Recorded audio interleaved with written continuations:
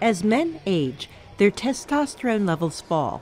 Testosterone is a key hormone in men that affects bone mass, muscle size and strength, sex drive, and the production of red blood cells.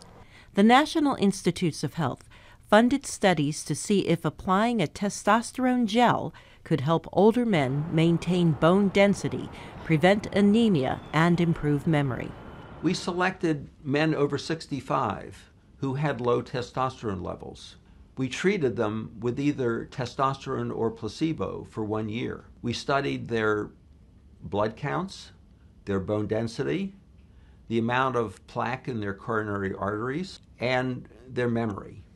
Dr. Peter Snyder was the lead author of a study that included nearly 800 men at 12 sites across the U.S. The researchers found the testosterone gel corrected anemia and increased bone density, but it had no effect on memory, and it actually increased the amount of plaque, a waxy substance in the arteries of the heart.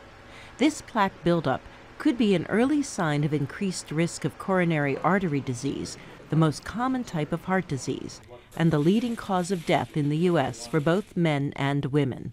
The next step is to conduct a much larger and longer trial, say of 5,000 men for 5 years, to determine if testosterone increases the risk of heart attack or increases the risk of prostate cancer, or if it reduces the risk of bone fracture.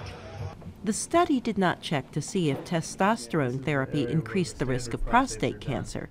The results were published in JAMA, the Journal of the American Medical Association. Carol Pearson, VOA News, Washington.